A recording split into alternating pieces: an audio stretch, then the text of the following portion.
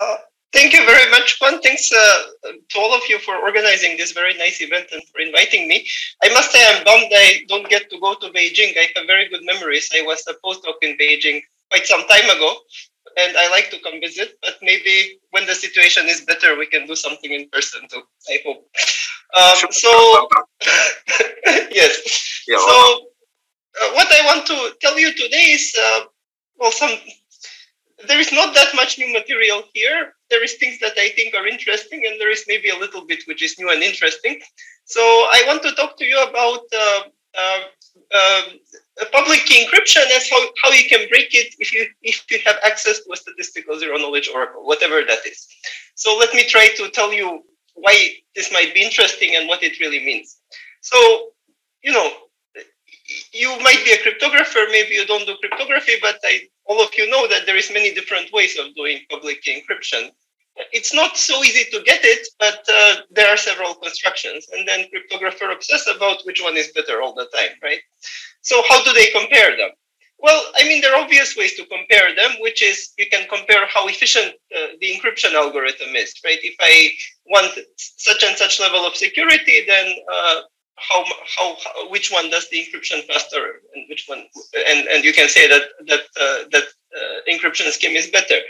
Or you can think about security, right? And that's another thing that people obsess about for some time now, whether you have quantum security or you can break it with a quantum algorithm, or even if you don't have a quantum algorithm, you have a classical algorithm, how much security you can get for a given key size and so on. And these are all valid ways to compare things. But today what I want to tell you about is sort of a more complexity-based approach of evaluating how secure crypto systems are.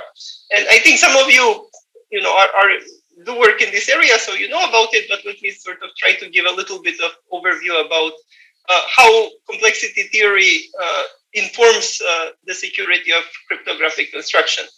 And here is, I try to summarize the whole history in one slide because it's not that important for this specific talk, but it's, I want to just give you a sense of how people reason about these things. And this is something that even when the first crypto paper, when Diffie and Hellman came up with the idea of doing public key exchange, they realized that what's important for being able to do cryptography is to have hard problems. And the hard problems are actually in the class NP. So they realized that if P equals NP, that you can break any kind of, pretty much any kind of crypto that you can imagine. There are very few exceptions to that. And well, then the natural question to ask is, what are the minimal complexity assumptions that we need to make in order to be able to do cryptography? And ideally, what we would want to have is we would want to be able to say that if P does not equal NP, then we can do cryptography. And the picture turns out to be, at least in the years that came out after that and until now, it turns out to be more complicated than that. And sort of the view that emerged over the years is that there are different levels of cryptography that you might want to do. So there is the P does not equal NP assumptions, which is somehow the minimal assumptions that you can make. And right now, we don't know if that buys us anything useful for doing crypto. And there are various kinds of steps in the ladder that you need to go from there in order to get useful cryptography. So the first one, and a lot of the focus has been in this one here, is that how do you get average case hardness out of NP-hardness? And because this is the kind of hardness we need in order to do crypto, it's not that we need NP problems that are hard in the worst case, but we need them to be hard on average. And then how do you go from there to getting one-way functions or private key crypto? Then how do you go from there to getting public key crypto? And then you can go crazy and ask, what about homomorphic and all these other kinds of stuff that people worry about today? So it's a simplified picture. There are a lot of kind of different branches here, and it's not even a ladder. You can go in different directions, but it's not so important what these categories are. I just want to talk more about the methodology today. So now that we know, people try to prove that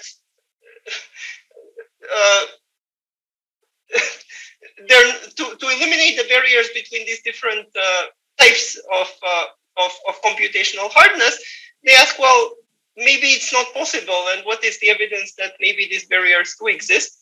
And I think there are kind of two ways that you can argue that maybe it's not so easy to go from one to the other. The first one is oracle separations. And the most famous result of this kind, I think, and the most convincing one also, is this result by Impagliazzo and Rudic from 95 that focus on this barrier between one-way functions and public key encryptions. And the way that they argued that these two are fundamentally different is by saying that if you have access to a random oracle, so this is just some kind of random function that everybody can compute, it's not efficiently computable, but it just looks random to everyone, then in this model, you do have one-way functions, but you can make sense of the statement that you don't have public key encryption. Well, you have to twist a little bit of logic, but you can somehow argue that this gives you power to do one thing, but it doesn't give you power to do the next thing on the ladder. And so this is one way to argue that there is indeed some kind of barrier that needs to be overcome when you go from one stage to the other.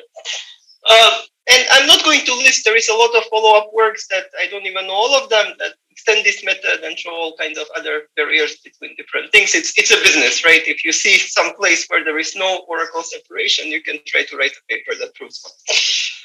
The next one is, well, the way that we prove things in complexity theory and cryptography is often we prove it by reduction, right? We say that if I want to show problem A is hard, I assume I can solve problem B, and then I use the, I assume that, I can solve problem B, and I use that to solve problem A.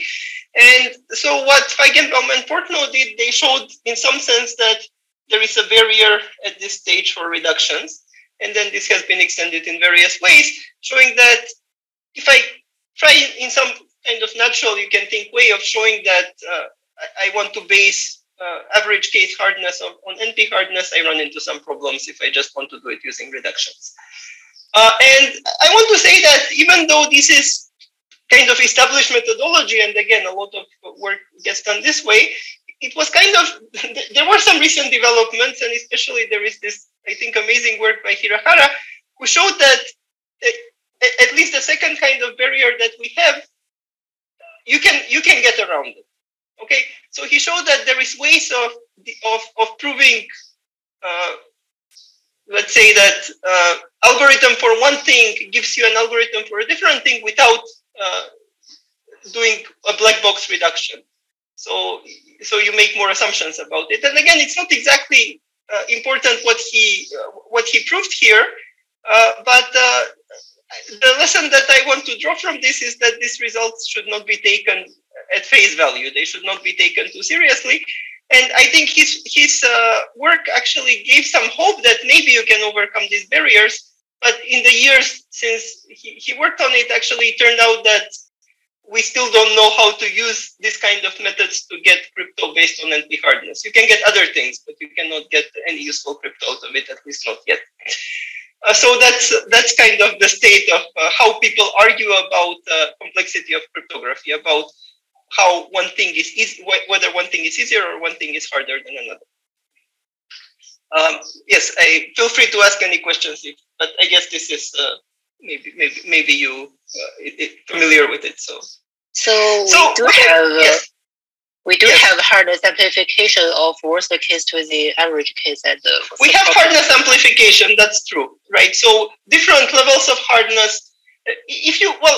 So there are two parameters when you talk about crypto. There is sort of the running time of the algorithm or the size of the adversary, and because your average case, there is also the probability of success or the advantage of the distinguisher. And the second thing we can amplify, right? But when we talk about computational hardness, there we don't know how to amplify that.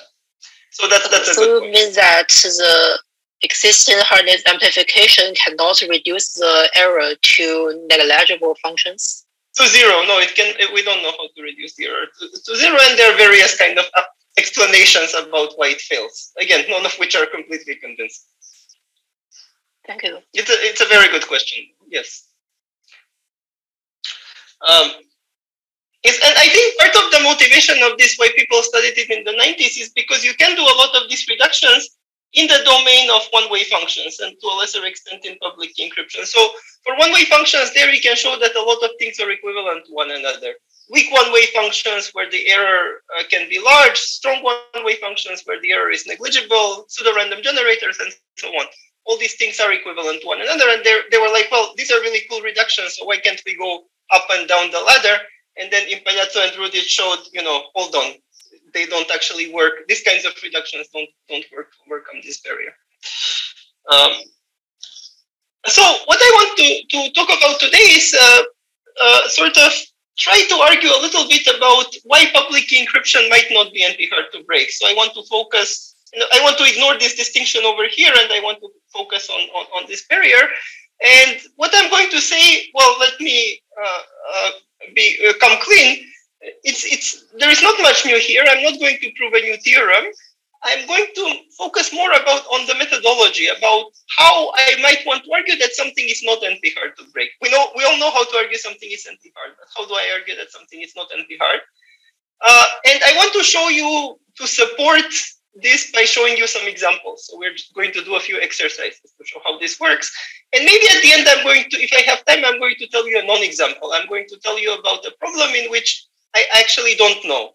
It's a public key encryption scheme that I don't know how to argue using this methodology that is not NP-hard to break. I don't know if it's true or false. It has some similarities. Well, anyway, let me leave it for the end. So let me start with an example to illustrate the methodology. So here is an NP claim. There exists an X such that X squared equals 3 mod 11. And how do you prove this claim? Someone give me a proof.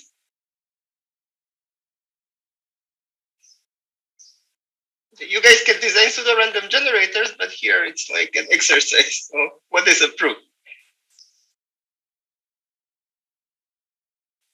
5 squared equals 3. Good, excellent. So X equals 5 is a proof. So this is a typical NP statement, right? So to give you a proof, I just have to give you the value of X, and everything else you can check efficiently. No mystery there. Now I have another claim, which is that there does not exist an X such that X squared is 8 mod 11. So how do you prove this claim? Jacobi symbol. Sorry? Jacobi symbol. I cannot. 8 to the power of 8 to 5 is -1. Okay, yeah, so there are various ways to do it using algebra, and that's the trick, right? If you see this question, you see it for the first time, you're like, well, I have to check all possible values of X to convince myself that this isn't true. But actually, there is a shortcut. In fact, there are several shortcuts, but one shortcut is that it's a fact, actually, it's an algebraic fact that y and minus y cannot both be squares.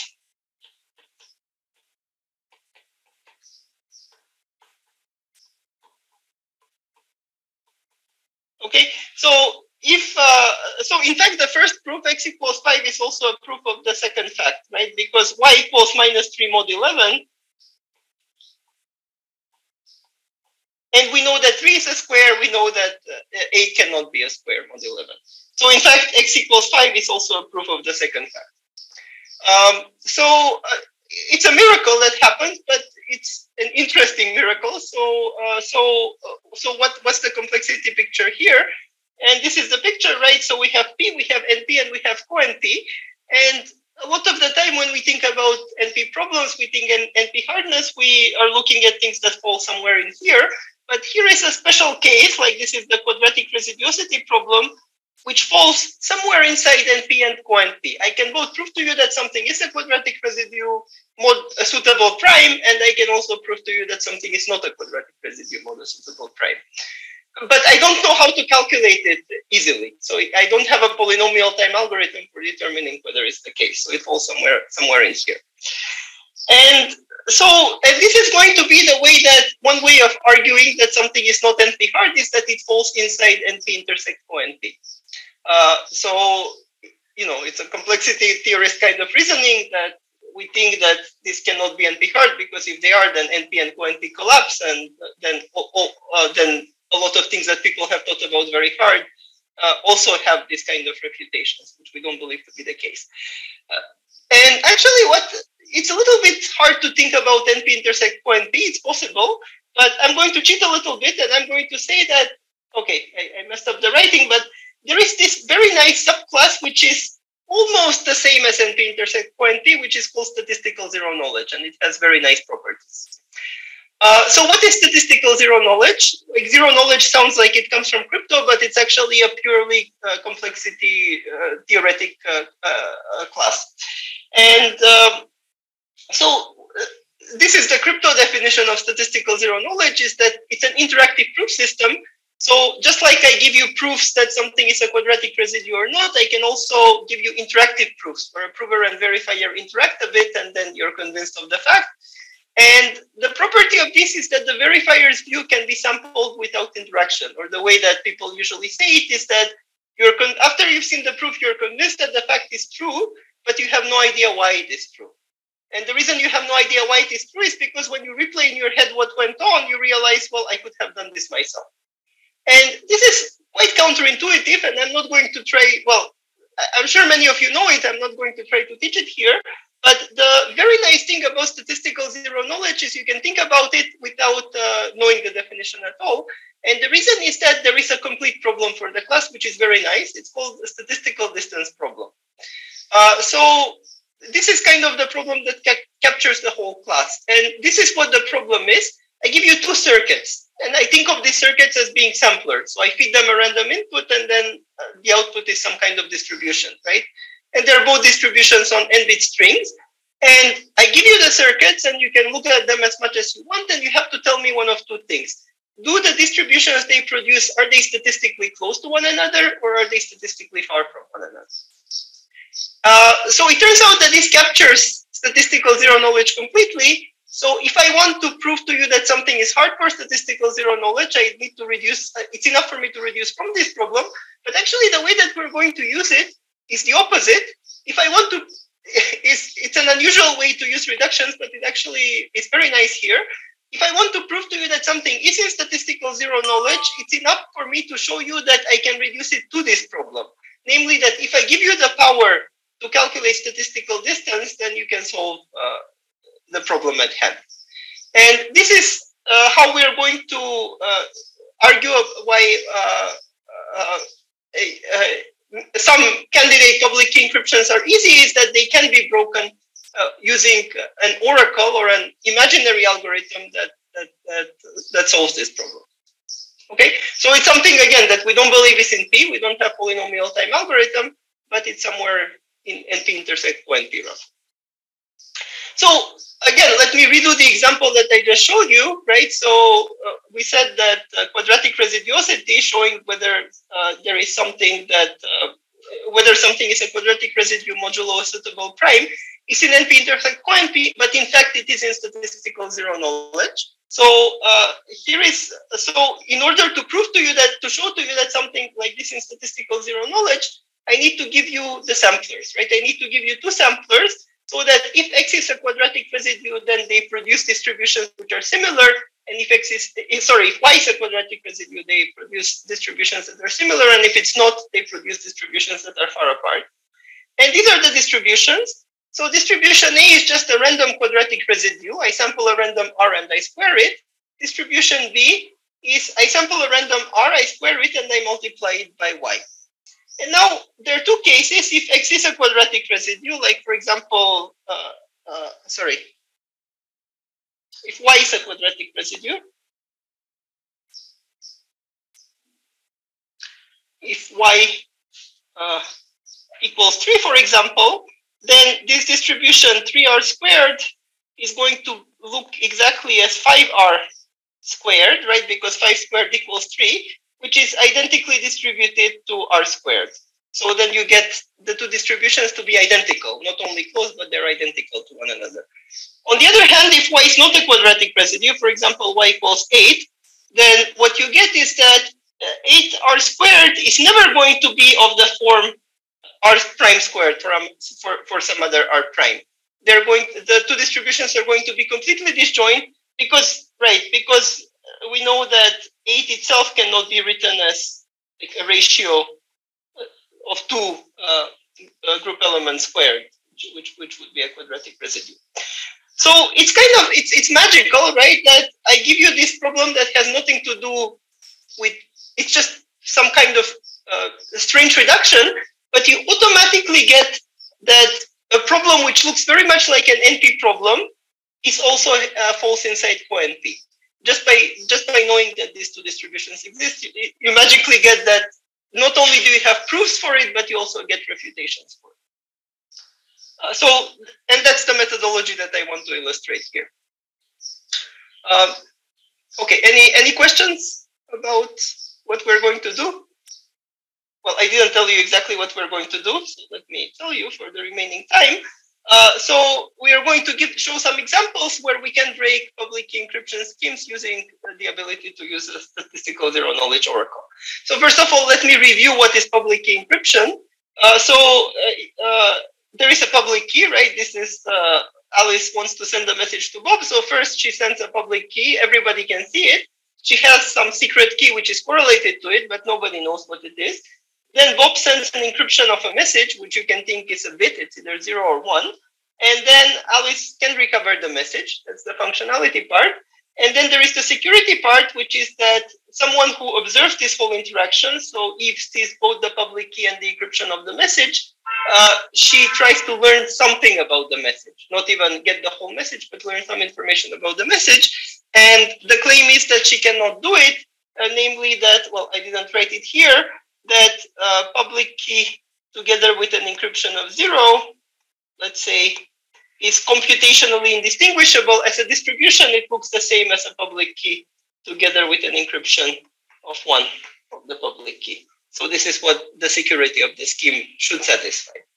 But in fact, what we're going to do here is we're going to use this SDK oracle to break the security. So what we say is, right, we do believe that the schemes I'm going to show you are secure, that we have withstood attacks. But now I give you this extra power, I give you this statistical zero-knowledge oracle, and now suddenly you can break a lot of them.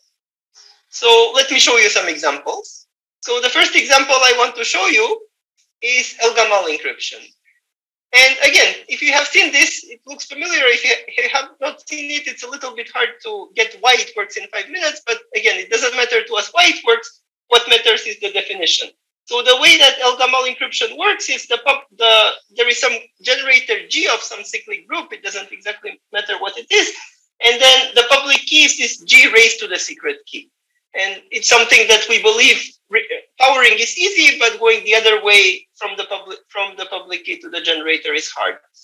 And then to encrypt the message, what do? I send 2 pieces of information, G raised to some randomness R, and the public key raised to some randomness R multiplied by the message.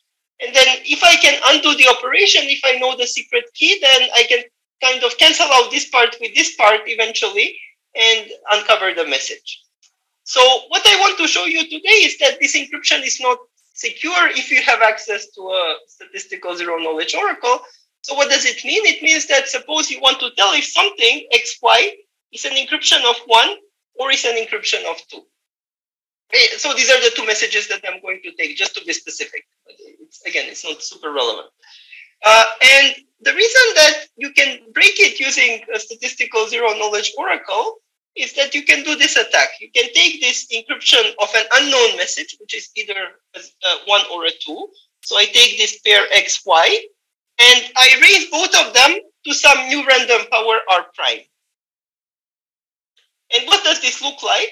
So it turns out it's going to look different for encryption of 1, and it's going to look different from encryption of 2. So again, so what this is going to look like is something like this, is that the x part is g to the r. So here you get something like g to the r times r prime. And for the y part, you get something like m raised to the power r prime times public key raised to the power r times r prime. And now we can see that if the message is a 1 message, then what this looks like is pretty much like a fresh encryption of 1, right? Because I re-randomize the exponent here.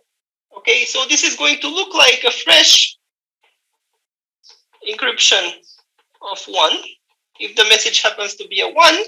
And if message happens to be a 2, then I'm randomizing these two parts essentially with independent randomness. So this is going to look like, sorry, this is not what I meant. I meant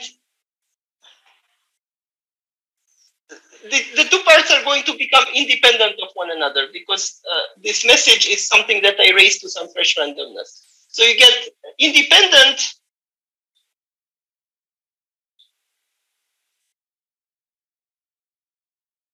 you get a random pair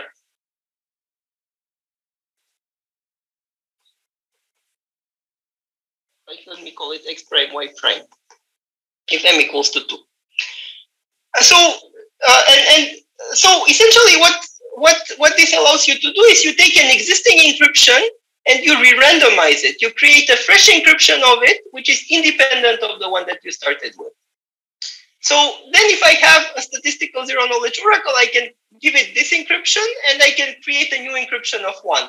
And I can say, are they from the same distribution or do these samplers that generate this encryption generate the same distribution, or do they generate two very different distributions? So, and this is how the SDK oracle allows you to distinguish encryptions which are re-randomizable. So this is an example of a re-randomization.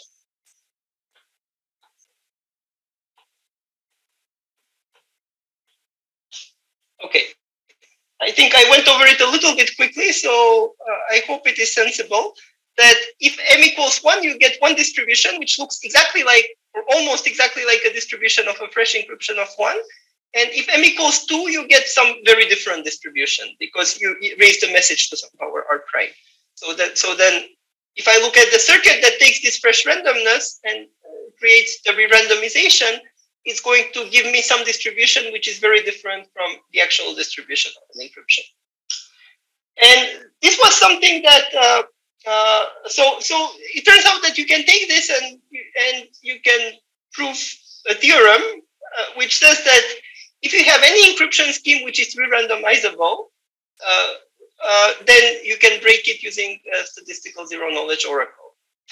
And I have an old paper with Chin-Ho Lee from 2013 where we showed that this randomizable encryptions actually is a property that any homomorphic encryption scheme has.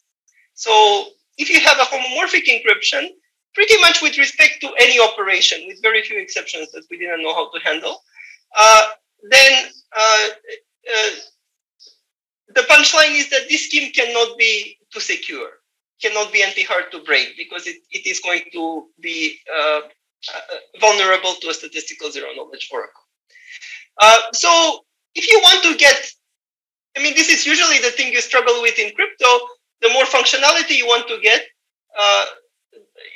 you have to compromise the security. There are not so many candidates that work, so maybe there are not so many assumptions you can make. And what he says, if you want to get a very high level of functionality, namely homomorphism, then you have to give up the dream of basing encryption of NP-hardness. So that's one example. The second example I want to show you is regF encryption. And again, I'm not going to explain to you how regF encryption works. And the reason I want to show you is because here, actually you can break it in different ways. But one way that you can break it is by, unlike the first one, where essentially the way that we broke the encryption using the oracle is by distinguishing two encryptions. The way that you can break the regF encryption is by saying whether a public key is a real public key or it's a fake public key. And what do I mean a real public key and a fake public key? So I have to explain what a public key in regF's encryption looks like. I don't have to explain the encryption scheme itself. So a public key in regF encryption looks like this. There is some matrix A in like ZQ, I don't know, n by k or something like this. So it has some random entries which are random elements modulo some number q, which is moderate. It's not 2, but it doesn't have to be too large. It's moderately large. And so you get this matrix of random entries, but then you also get a vector B, which is correlated to this matrix. And the way that it's correlated is that you get it by multiplying this matrix A by another random vector, which is the secret key. And then you have to add a little bit of noise to it. If you don't add the noise, then you can figure out the relationship between A and B using linear algebra. And what the assumption behind RegF encryption is that this distribution of A and B, the joint distribution of A and B, cannot be distinguished from something which is completely random. Meaning that, again, I take a random matrix A, which is the same as before, but now B is a vector which is random and completely independent of the matrix A. And he used this to build a public key encryption. I mean, most of what he did is justify this assumption. You can do some very clever reductions to show that this is actually worst case hard to break based on some lattice problems. But again, what's important for us is that whatever his encryption scheme does is it relies on the indistinguishability between these two distributions, computational indistinguishability between these two distributions. And what I want to show you again is one way to break this computational indistinguishability if you have access to a statistical zero knowledge oracle.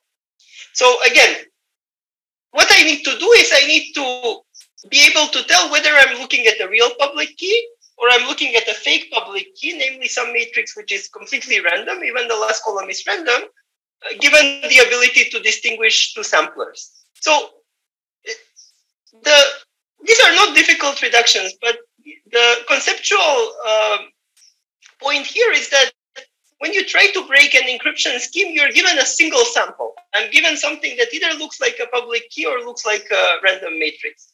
And what statistical zero knowledge allows me to do is I can distinguish distributions produced by two samplers. So samplers are circuits.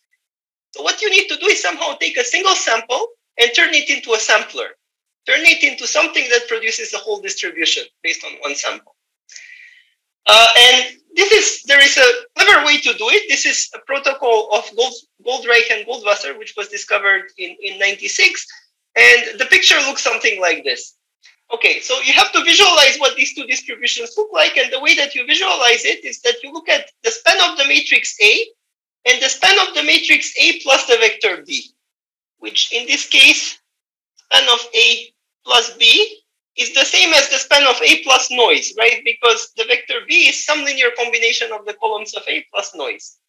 So this is what happens for the real public key. And if you look at the fake public key or the model distribution, then B is a completely random vector.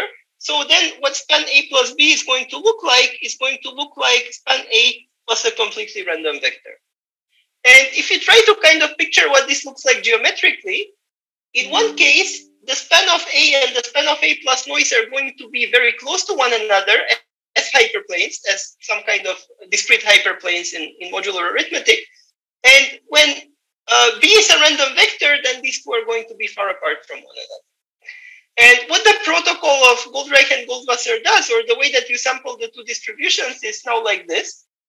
What the sampler is going to do is going to take a point that comes either from the top one or from the bottom one, and then it's going to add some noise to it. Okay? So it's going to add a random noise vector to it. And in the top case, because these two are very close to one another, once I add some extra noise to it, so this is some extra noise. So this is like a random point that comes either from here or here, and then you add a bunch of extra noise to it. You can kind of visualize that the two distributions are now going to be very close to one another, right? Because if I take two planes which are very close and then I add a bunch of noise, then I don't know where the outcome came from, whether it came from the top one or from the bottom one. Well, if I look at the second scenario where, so this is the real public key and this is like the fake public key or the model distribution, then what's going to happen is that when I take a sample and I add some noise to it, because these two are very far from one another, you can tell whether the point came from here or it came from here. Because you can kind of think about there is some region of space which makes it much more likely that the points came from the top plane, and there is some region of space that makes it very likely that the points came from the bottom one. And yeah, you have to set the parameters and everything, but this is essentially the idea of the statistical zero knowledge proof.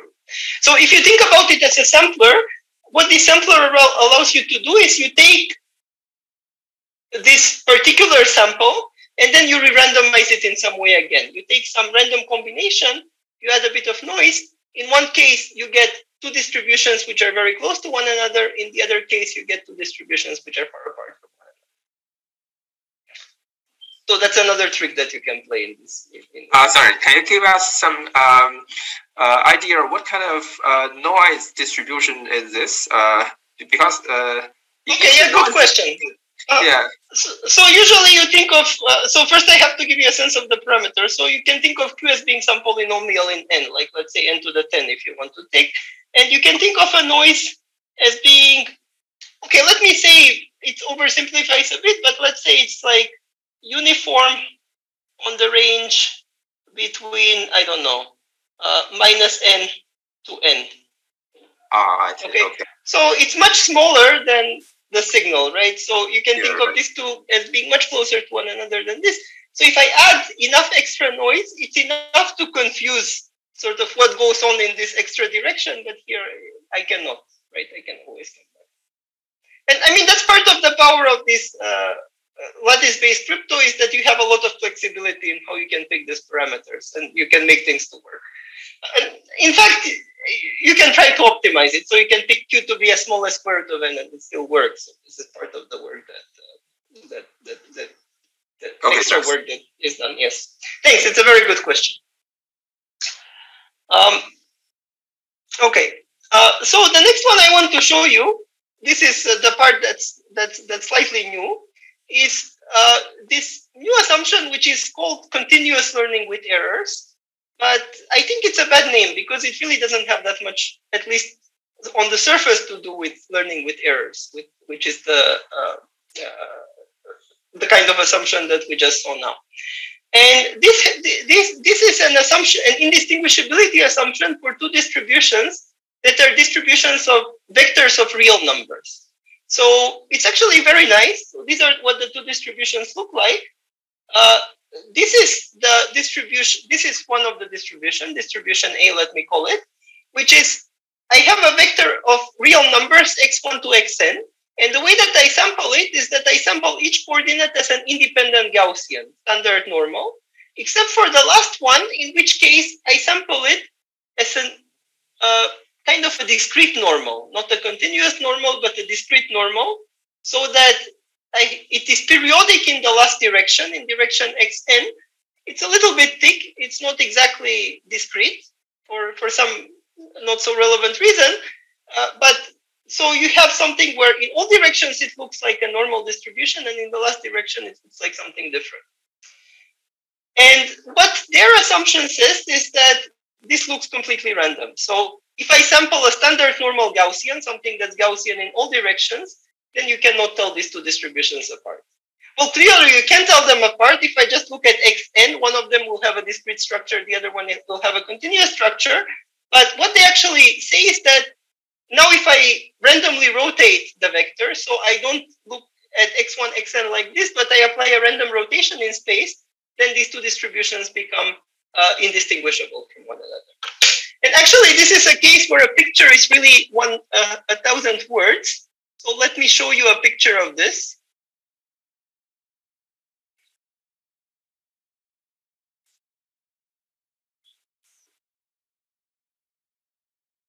So here is a distribution in 3 dimensions. Here I have x1, x2, and x3. I sample it like this and I randomly rotated it. And you can see it looks like a big blob. It looks like if you have seen multidimensional Gaussians, this is what they look like, right? And now you start playing with it. And see that if you, here, you can start seeing. See, you can see the structure. This is, now we found the direction in which you have the discrete structure. And so the assumption, well, in 3 dimensions, you can do it by playing on the computer. And what their assumption says is that if I do this in n dimension, then it becomes exponentially hard in n to find this direction in which this pancake structure emerges. So what this discrete structure does is it kind of plants these pancakes in the hidden direction.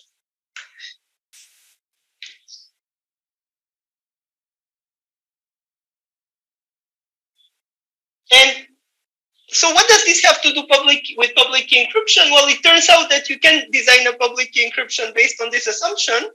And it turns out that even though this is a paper that was written in 2021, the public key encryption itself was designed in 1997, except that they didn't know this is what they were doing. But this is the ITIDE work encryption scheme. So I will not show you how that works. It's a little bit complicated. What I will show you is a simplification that we came up with, which is not as good for crypto purposes, but it's going to be much better for teaching, for showing you how it works. And this is in joint work with Miguel Cueto Noval and Charlotte Hoffman and Alon Rosen. So what does this distribution look like? So the public key here is going to consist of a bunch of samples from this distribution. So I take m n-dimensional samples of this HCLWE distribution with some hidden direction, and the secret key is going to be the direction in which these samples are hidden. So it's the direction of this discrete where the distribution is discrete. And I'm just going to make it very simple. I'll show you how to encrypt the 0 and how to encrypt the 1. And the way that you encrypt the 0 is you think of this public key as being a matrix now, consisting of all these samples. And I'm just going to multiply this matrix by a plus minus 1 vector. Okay? And then I'll do some rounding, but let's not worry about what this rounding does now. You can think of it as I get a bunch of these samples and I multiply them by something which is either plus 1 or minus 1. So I take some kind of random linear combination of these samples over the reals.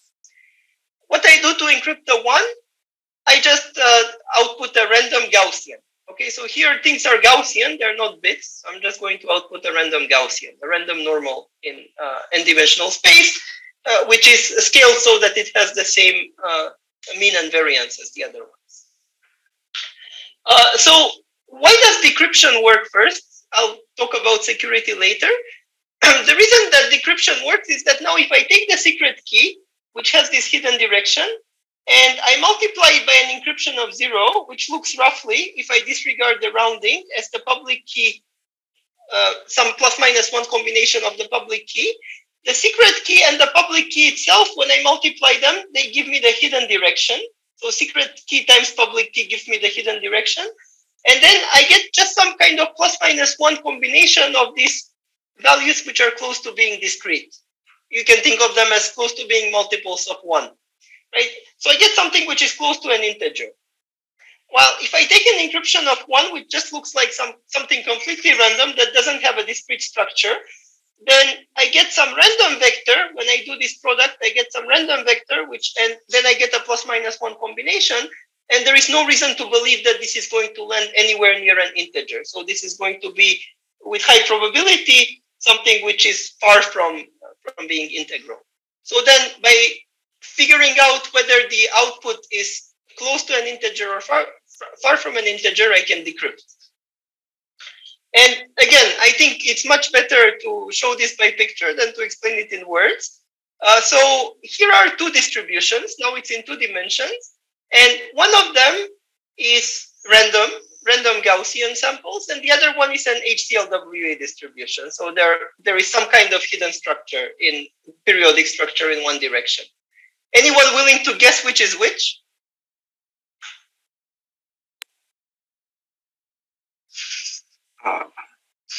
No takers. They look very much alike, right? Okay, so it turns out that the first one is the public key. This has the discrete structure, and the second one is normal. And the way to see this is that now what happens when I start taking plus minus 1 combinations of these samples. So here are a bunch of random plus minus 1 combinations of the samples. And now you see it, right? In the first case, what you get is something where this plus minus 1 structure really shows up and you can see what the hidden direction is, right? So this is the hidden direction in which the plus minus 1 structure shows up. And in the second case, you get something that very much looks like a random Gaussian. Okay? And in fact, it turns out that this is the main reason why you do get security, is because if you look at this distribution here, and now I split up space into cells which have roughly the same Gaussian measure. So now I'm going to split up all of space. Well, the ones near the middle should be kind of bigger, right? The ones should be smaller, right? I split it up into cells that have Gaussian measure. Then it turns out that you're going to roughly get the same number of samples inside each cell in this second distribution. And that's the main claim about security. And what this says is that, right, again, if I take a plus minus 1 combination, and then I round it, and rounding it is exactly going to do this. It's going to take a point and map it to the closest cell that it's in. Then I get some distribution which is very close to what would have happened if I just took a Gaussian and rounded it, right? So this is what the rounding looks like. It's in each direction. I split, I take a sample and then I map it to whatever cell, right? Let me give them names: 1, 2, 3, 4, 5, 6, 7, 8, and so on. So I map it to whatever cell it falls under, so that all of them have the same Gaussian measure. And so, and this is why the encryption happens to be secure, is because these two distributions sort of, I can decorrelate the encryption from the key, and it is statistically indistinguishable if I use a completely random normal matrix instead of a public key, if I use a fake public key instead of the real public key. And then because of the computational assumption, I can replace the fake public key with the real public key, and then I get the security of the encryption. I'm running a bit short of time, so I will skip over this. Again, the picture is much more important than the technical claim here. But what I want to show you now is that as a byproduct of this, so again, the question that I ask is which encryption can I break with the statistical zero-knowledge oracle? And what this allows me to do is I design an encryption scheme, and now I can break this encryption scheme using a statistical zero-knowledge oracle, or at least I can use it to distinguish the public key from a model matrix which consists just of random Gaussians. And again, you can do it in two ways. I can give you a reduction to two distributions, or in this case, I'm actually going to show you what the statistical zero-knowledge protocol looks like. So this gives me a way to interactively prove to you that something is either a public key matrix or a random matrix. It's an average case problem, so it's a distributional problem. Either I give you something that looks like a public key matrix with a hidden direction, or a purely normal matrix, and you can distinguish between the two using a statistical zero-knowledge oracle. And here is how you do it in using a prover-verifier system. The verifier is just going to send an encryption of a random bit, and the prover is going to decrypt it, right? The prover is powerful. He knows the secret key, so he's going to decrypt it. And the verifier, based on whether the prover could decrypt or not, knows whether he's looking at the public key, at the real public key or a fake public key. If it's a real public key, then the prover can certainly decrypt. And what the verifier gets to see is the decryption of the message that he encrypted. If the input is a fake public key, something that's completely random, then you're in this case where the two distributions, the encryption of 0 and encryption of 1, look statistically indistinguishable. So then the prover cannot guess whether the verifier message was a 0 or a 1. And so you get soundness. The verifier will know which one happened. And I mean, this is kind of the canonical zero-knowledge protocol where clearly the verifier didn't learn anything. I encrypted a bit, and then I ask you to decrypt the same bit. So I learned whatever I encrypted. There is no extra information that I gained from this interaction. So I'm running a bit short of time. I don't want to go over, and I just want to give you a little bit more context before I end. And why I think this question is interesting. So this goes beyond the inspiration of sort of figuring out which public key encryption scheme you can break using a statistical zero-knowledge oracle, is that this HCLWE problem kind of looks a little bit different from the problem that people usually use to build public key encryption. Sort of one difference, I think, is that usually when you think about problems that are hard for crypto, they're discrete problems. But here it's kind of continuous, right? You get samples in space. And in fact, the reason that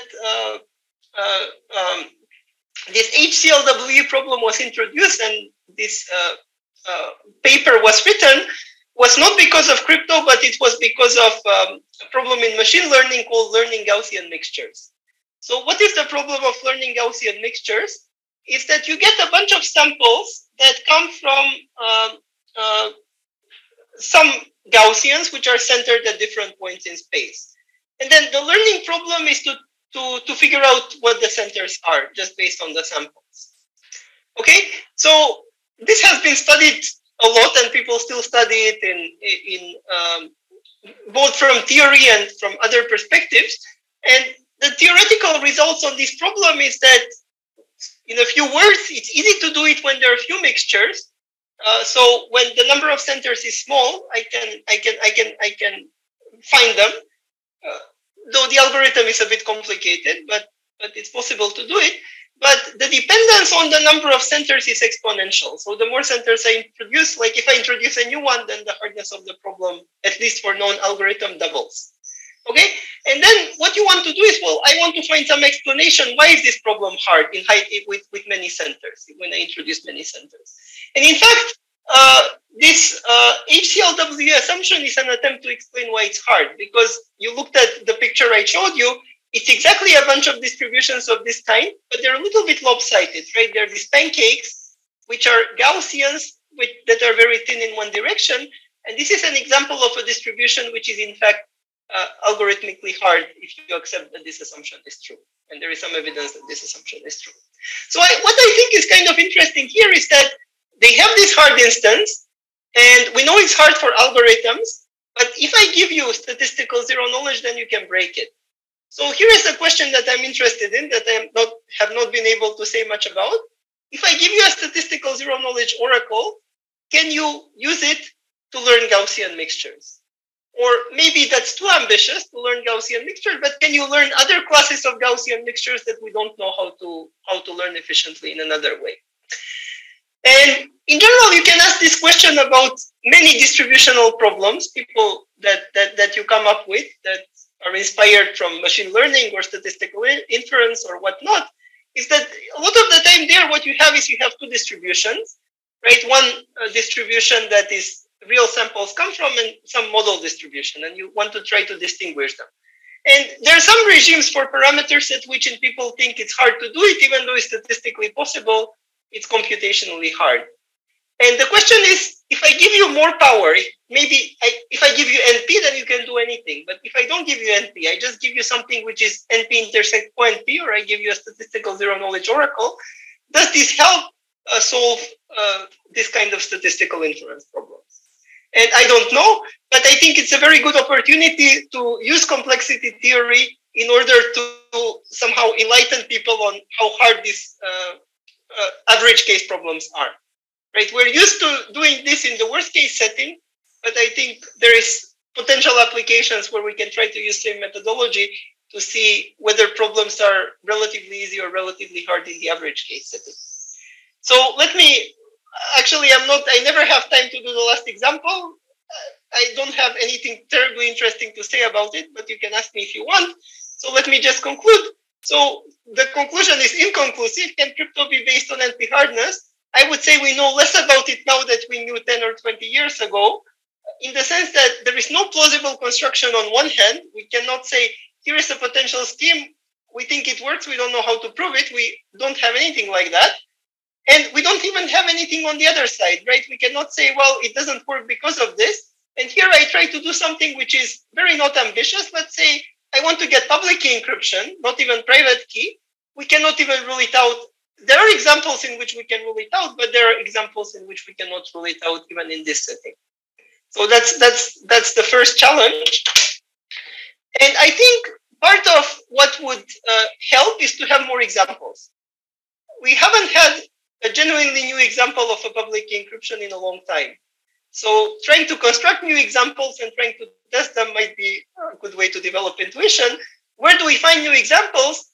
And I'm hoping, so HCLW is one such instance, though it's kind of related to LWE, which is something people already looked at in crypto.